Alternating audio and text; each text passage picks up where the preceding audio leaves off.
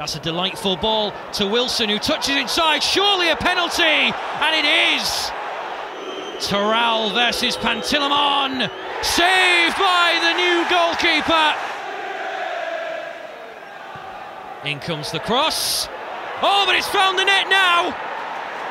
Next opportunity.